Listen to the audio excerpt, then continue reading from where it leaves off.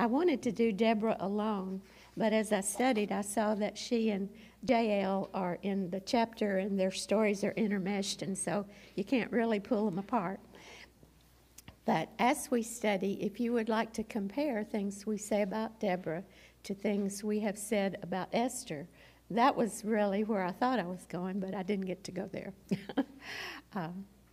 Well, we are in the book of Judges, and we will start with chapter 4. And I put a cycle on your sheet that shows the whole history of the 350 or so years covered by the book of Judges.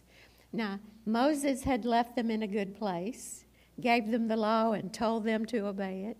Joshua had left them in a good place, had all the military campaigns in the promised land, helped them to take that, assigned others to finish the job, told them to be sure and obey God.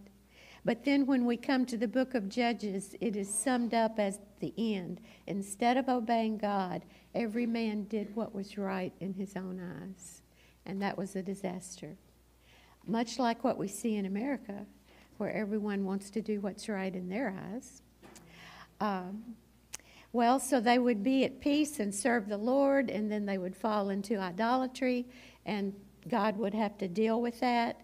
He would allow them to be captured, oppressed, or even enslaved by other people. They would get real sad then and cry out to God, and God in his mercy would deliver them, raise up a judge to help them get out from under the oppression. And then they would be so happy and they would serve God as long as that judge lived. And then as soon as he was dead, down the tubes again. They went round and round and round that circle. It's always interesting to me when I teach this in Sunday school and the kids say, "Miss Bell, why didn't they learn?" And I think, well, Lord, why don't I learn? Why don't we learn? Well, Judges 4 is, it mentions the first judge, one of the first three that had died. His name was Ehud, and there were 80 years of peace when he helped them get out from under the Moabites. But as soon as he was dead, verse 1 tells us what? They did evil in the sight of the Lord. Now, chapter 4 of Judges gives us the story of Deborah and Jael. Chapter 5 is a song of praise that Deborah sang after chapter 4, but we find out some information in that chapter. And so we find out exactly what the evil was in chapter 5, verse 8. Did they ever sin? They chose new gods. I didn't know you could do that. I mean, they didn't sin a little. They did a lot, and the gods they chose were worshipped with all manner of sexual immorality, with sacrifice of children, all kinds of orgies. It was terrible. This is what they chose, and that was evil in God's sight. And so, verse 2, the Lord, he didn't sell them for money, but he let Jabin, a Canaanite king, conquer them. And Jabin is a title of a king like Pharaoh. So I don't know which Jabin this was, but I know he had a general named Sisera, and they were Canaanites. Up until this time, most of the people who enslaved Israel came from outside their borders. But now they come from inside the land of the people of God because they never got rid of them. Well, I've given you a little map on the back of your sheet, and it's one of those satellite maps, so it shows you just how dry this land is. Way down at the bottom of your map, there are the towns of Bethel and Ramah, and that's where we find the judge for today, who amazingly is a woman. Now, Jerusalem's just about 10 or 12 miles south, and that body of water is the Sea of Galilee on New Testament maps. But I think you have some understanding of where that is. And verse 3, they're in all this trouble with the Canaanites, and they cry unto the Lord. And the reason they cried was that Sisera, the Canaanite general, had 900 chariots of iron. You know, you could burn a wood chariot. Iron was a whole different thing. They were the ultimate weapons of war. They also had horses. And you know, God did not let his kings or his people have a bunch of horses because they were good weapons. And so when Israel went to war, they rode donkeys. I'm sure that was a thrill. But you're definitely an underdog compared to horses. But the end of verse 3 says that the Canaanites for 20 years had not just oppressed Israel a little bit, but mightily oppressed them. And they didn't have weapons of war. I don't know why it took 20 years for the children of Israel to say, hey, this is bad. We need to turn back to God. But it did.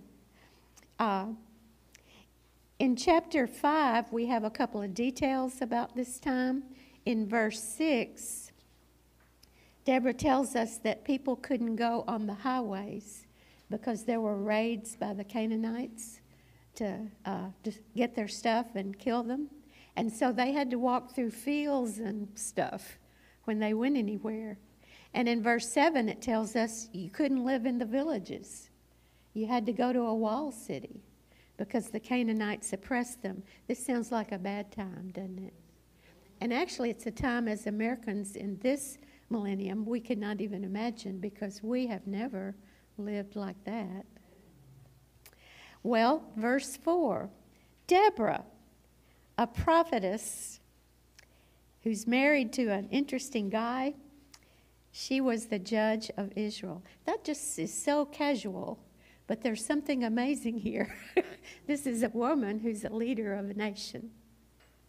The name Deborah means bee, like the insect. Yes.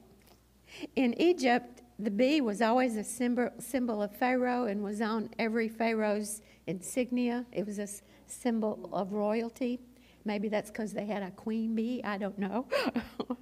And it's very unusual that God chose a woman.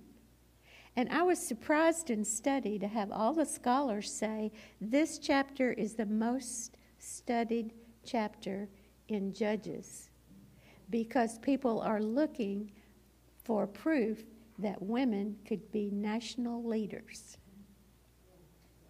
Now, the book of Judges is dark and not anything I would watch on TV or read a book about. But this is one that people like to look at. But I loved an old commentator, Matthew Henry, who wrote in the 1700s. At night, with the light of a candle after his day's work, he wrote the best commentary there may be on the scripture. He says of Deborah, her name meaning bee, suggests Deborah. She was industrious. She had sharp perception or discernment. She was greatly useful, and she produced sweetness to her friends and stings to her enemies. So maybe that was a good name for her. And I think the Spirit of God spoke to him because there weren't that many commentaries when he wrote his. So look at verse 4. There's an interesting phrase there. It says, Deborah is a prophetess, and we're going to come back to that, and she is the wife of Lapidoth. His name means lightning flashes. Might have been an interesting husband. But we're told nothing else about him, and this is the only place in the Bible his name is mentioned.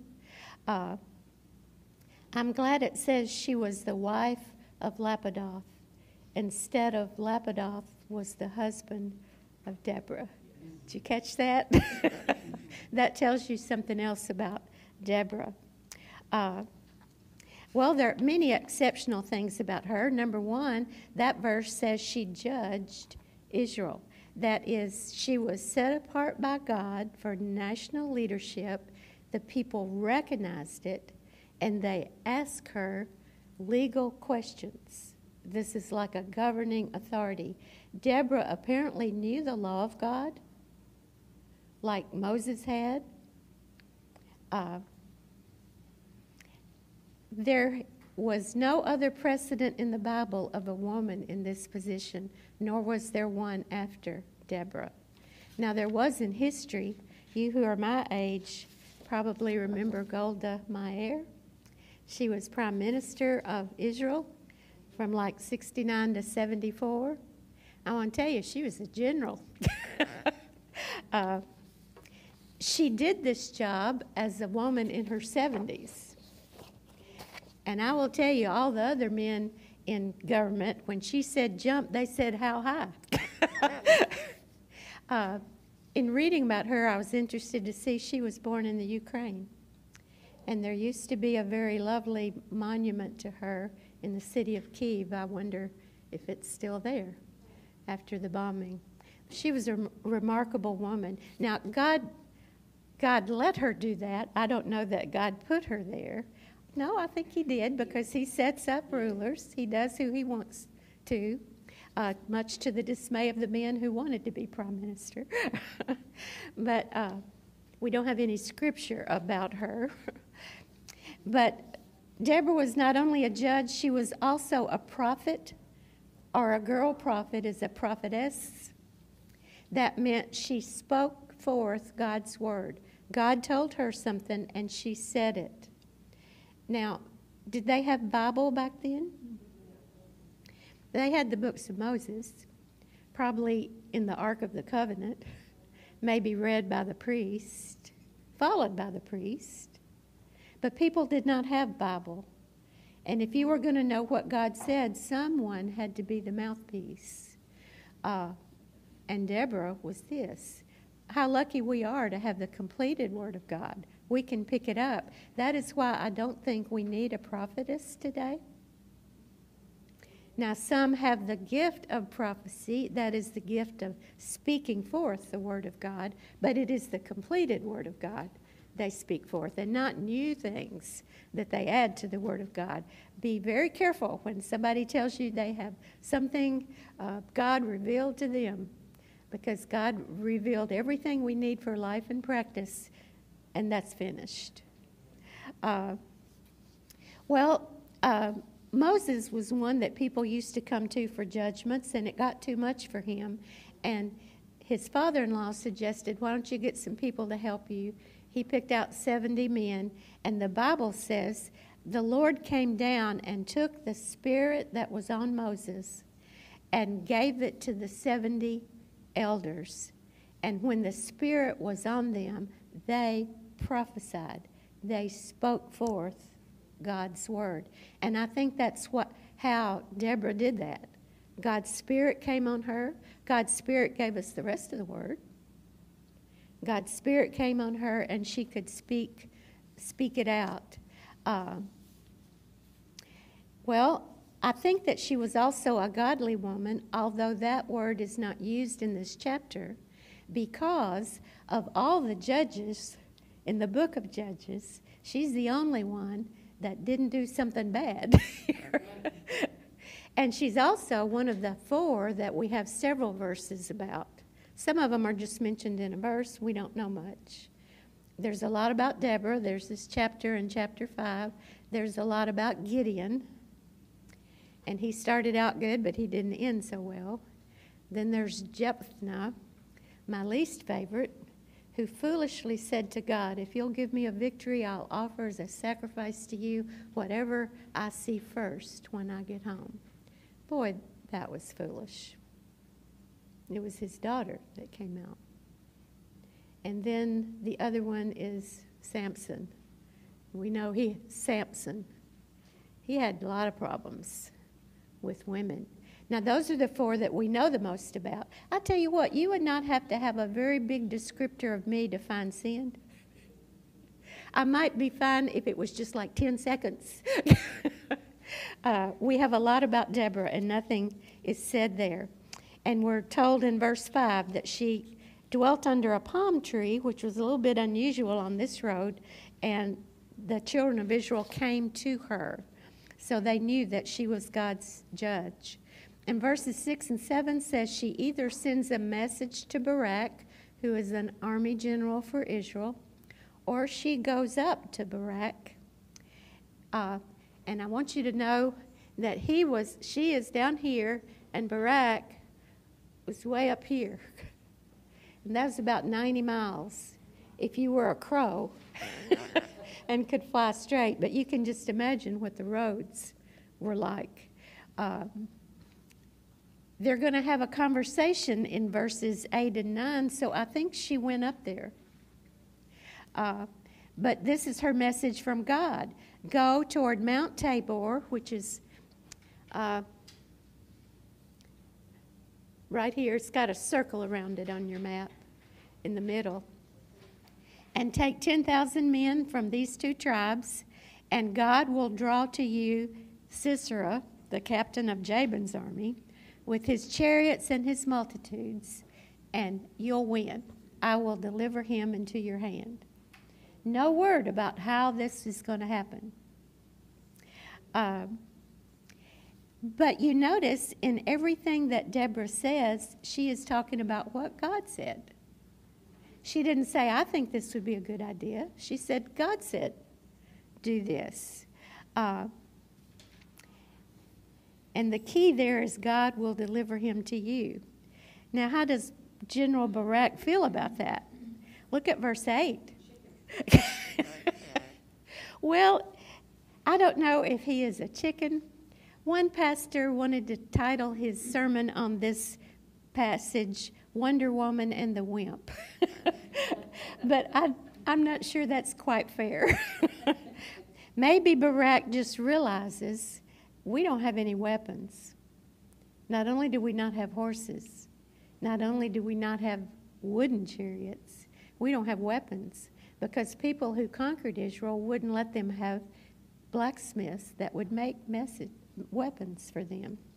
In fact, Deborah says that in chapter 5, verse 8, in her song. She says, was there one shield or spear among the thousands of Israel?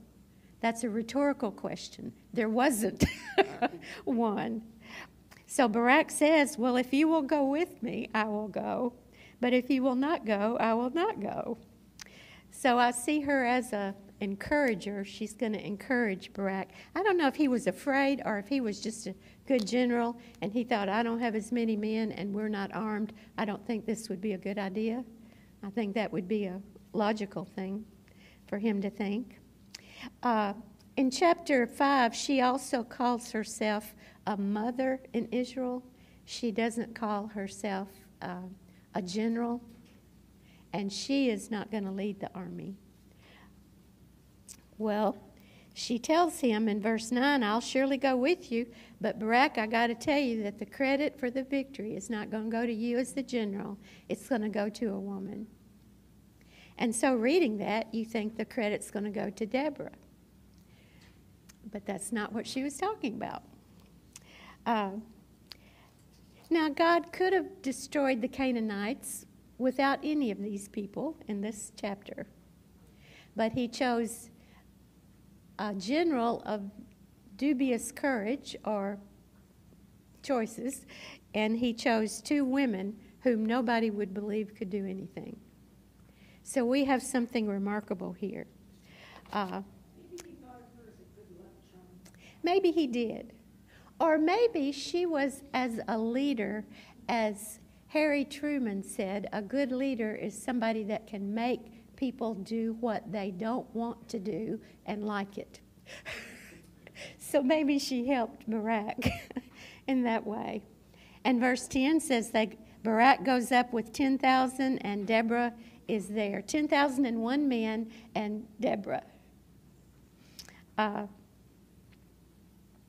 Well, verses 11 through 13 tell us that some allies of the Canaanites gave some espionage to Sisera. And they told Sisera that Barak was there with all these men and that he was on this mountain. These are Kenite people whom I had to look up. I did not remember. They were probably descendants of the brother of Moses' wife when he was a shepherd. The King James says father-in-law, but that is a word that can be translated father-in-law or brother-in-law. And there's a place in Numbers that says Moses' father-in-law was the father of this guy that's named in that verse. So poor Barak, he's not even going to have the element of surprise. Can you imagine how he felt standing on Mount Tabor? And if you'll look on your map, this kind of brown area, this is all a huge plain, and there have been many battles fought on that plain. And actually, that's where the last battle will take place, where the Battle of Armageddon will be. So he's on the mountain, and you see the yellow down here. Sisera has drawn from all these Canaanite cities and coming up to meet him. If he had 900 chariots, that was usually about 5% of your number of people. So he's coming up with a lot larger crowd. And Deborah has to speak to Barak again. Look at verse 14. She says, what? Barak, up. Do you ever do that, mothers? You called your kids. They're not up. You open that door, you turn on the light, you say, up. That's just what the mother of Israel did for Barak. She didn't even say, get up. She said, the Lord has already delivered Sisera into your hand, and he's gone out before you. And Barak thought, well, I don't see anything. I don't hear anything. I hear them coming. I see the dust. I hear the horses. I see their weapons glistening in the sun. Well, I'm proud of Barak, and I don't think he was a wimp, because the last part of 14 says, okay, he heads down with his little unarmed force. But I want you to notice that who is leading that army? Is it Deborah? Barak. They both have a strength. Barak is the general, and Deborah is the leader. And it takes both of their strengths to kind of mesh together, kind of like the body of Christ. We all have gifts and strengths, and when we are together, we are more effective than any of us alone. Well, verse 15 says in the King James, the Lord discomfited Sisera.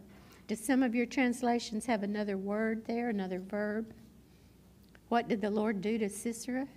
Sisera, coming with all his iron chariots and all his soldiers, were routed. And in chapter 4, we are not told how. But in chapter 5, verse 20, in her song of praise, Deborah talks about this moment, and she says, they fought from heaven. The stars in their courses fought against Sisera. And then she says in 21, the river that was at the foot of this mountain swept them away. It may be that God sent a storm of rain and wind or hail, and God is fighting for them. You've seen the flash flood footage on TV. A lot of rain in a very short time can flood a river. And it got to where in verse 22 in chapter 5, their horse hoofs got broken because they were maneuvering in this storm. I think the horses would be alarmed by the storm as well. So you've got chaos. But how effective are iron chariots in mud? How about that? What a wonderful idea. Well, back in chapter 4, the Lord routed Sisera, verse 15, and it says he got off his chariot and ran away. What a general. Now there's your wimp. Barak went to the fight. Sisera ran away from the fight. And verse 16 says Barak pursued after the chariots and the host, and he chased them all the way from there down in here. And all the host of Syria fell by the edge of the sword, and there was not one man left. That's unbelievable. That's the most amazing victory in the history of the world, except for maybe the Red Sea. That was a pretty big one. But we're going to look at verse 17. Let's follow Sisera. It says he fled away on his feet to the tent of Jael, the wife of that guy that had helped him know what was happening. And that is from this battle site up here under the Sea of Galilee is where he went. And that there was some kind of peace treaty between the Canaanite king and her husband. People wonder why he had made a treaty with the Canaanites, but all the Kenites were blacksmiths, and maybe they had some kind of agreement where they could work, or maybe he had a used iron chariot place where Sisera got all his chariots, or maybe he repaired the chariots. There's some affinity. This is strange that they would do this. And so he flees to the tent of this man's wife, Jael. Now, I want you to think, did she have a cell phone with breaking news? Did she know Sisera? Probably not. She might know of him, but she probably never seen him before. Did she know about the battle? Maybe not. It happened quick. I don't think she was close enough to have heard it, but she might have known. I don't think there was a lot of talk about the battle. Sisera just came up this way, Barak came down this way, and pow! It happened quick. Well, look at what happens in verse 18. And before you make a judgment, I want you to think what you would do in such a circumstance. Jael goes out to meet him. Now, she may not have known he was Sisera, or she may have known. But I think she surely knew he was a soldier because he had run away from battle, and he still would have had on his soldier clothes. And I guarantee you he didn't run away without a weapon. So here is this man, and he has run all this distance. I bet he looks rather poor right now and is breathing heavy. And she goes out to him, and she says, "Turn in, my Lord, turn in to me." She is inviting him into her private tent, which was a huge broach of, that was a big no-no. And she says to him, "Don't be afraid." And when he had turned into her tent, when he went in, she covered him with a mantle or a blanket. I think he walked in the tent and he fell on the ground. I'm sure he was tired. Now we could say, "Oh, she shouldn't help Sisera. He's the enemy of Israel. His king has caused all this mighty oppression for 20 years. And she says, "Here, hide in my tent. Don't be afraid." Or did she just see a soldier that was in difficult straits and didn't know what he would do with his weapons? We don't know. Verse 19 says, Sisera said to her, "Give me some water, because I am really thirsty." And she does better than water. She gives him what? Milk. And she gives him this milk to drink, and she tucks him in. This sounds like a child, doesn't it? You want him to go to sleep? You give him some milk and tuck him in. Now, I still, at this point, don't know what Jael knew about him. But verse 20, I think her alarms might go off when he says, "Stand in the door of your tent, and if anybody comes looking," and they say, "Is there any man in there?" Lie and say, "No." Who would be looking for you? Why are they looking for you? And the scripture doesn't say that she answered that.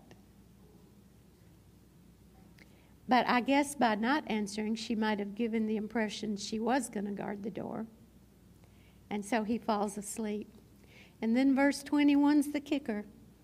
She goes out and takes a tent peg and a hammer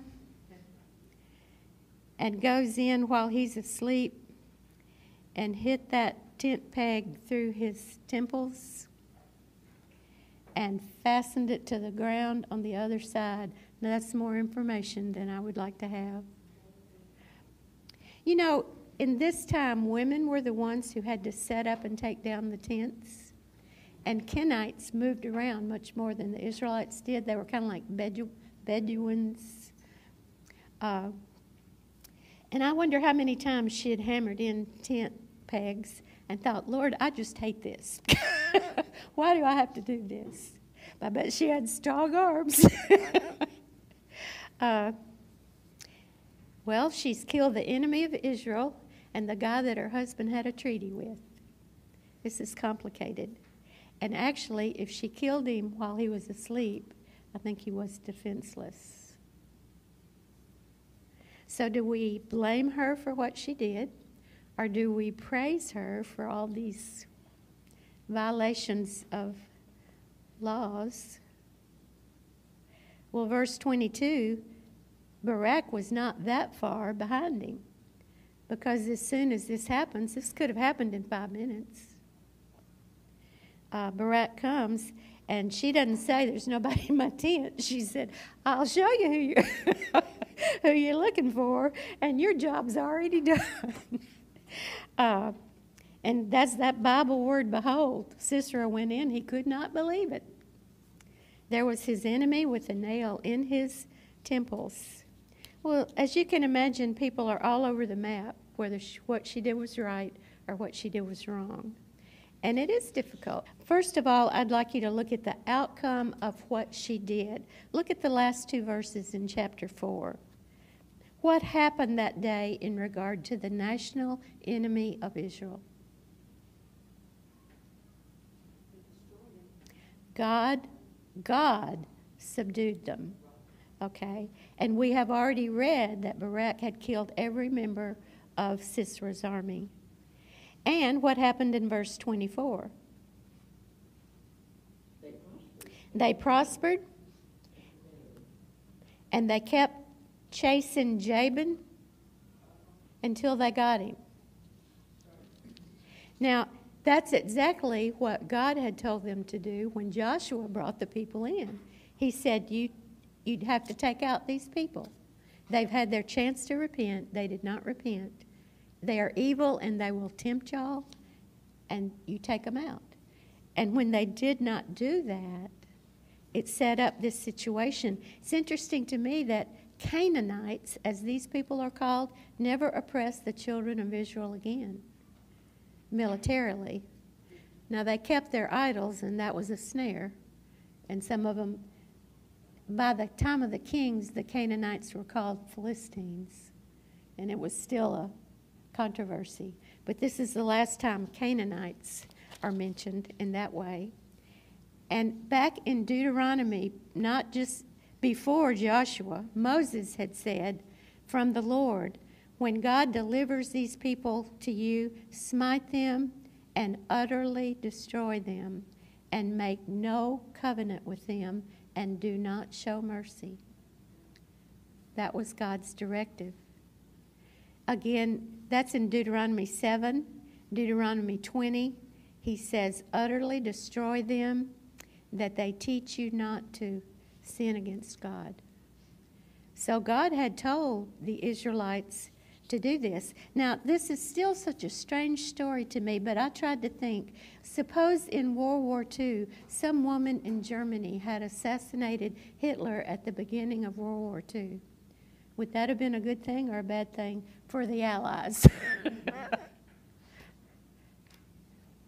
Well, but it bothers me that in this text, I don't see Jael saying anything about what she did or why she did it or how she thought of it.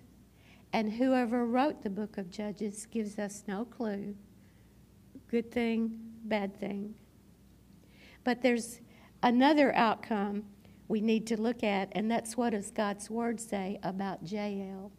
Look in chapter 5, verse 24.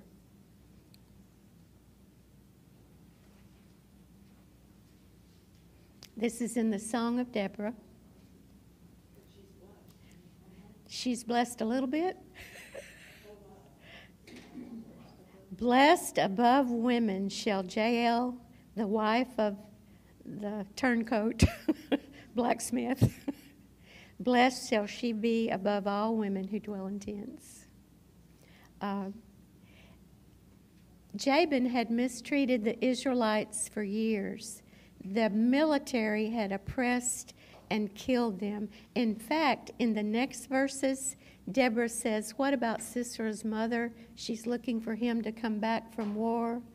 And the women who are with her says, oh, all the men probably have a girl or two. What do you think happened to Jewish young women in war? Do you listen to the news? What still happens?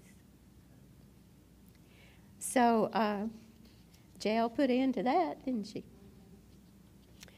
And actually, Deborah and Jael accomplished what the men of Israel had never done, in spite of God giving them specific commands for these many years. Well, now, what is the lesson for us? To sharpen your hammer muscles? You know, this is like the lesson from Esther when they were going to go out and destroy their enemies. We don't think this way. Men love the war stories. We like the romance stories. So this is hard for us. But I believe this is showing us the attitude that God has towards sin against him. He wants it annihilated and out of there. Now, the one I'm to do that for is me. That's my sin. He wants me to be that tough against that because it's a sin against him, but it influences others if it's in my life. Now, that's the best lesson I can get from Deborah.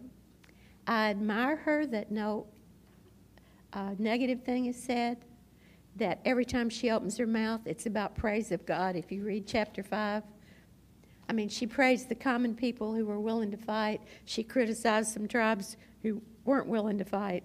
But it's a lot of praise for God in chapter 5. And she praised Barak and his men. Look at the last verse in chapter 5. This is the last verse of her song that she sang. Let all thine enemies perish, O Lord, but let them that love him be as the sun when he shines in his might. Has that happened yet? Deborah saw to the end. Lord, your enemies are not going to prevail. They look like they are, but they are not. And then the wonderful blessing of the last sentence. What finally happened in Israel? 40 years of peace. One of the longer peace times in Israel.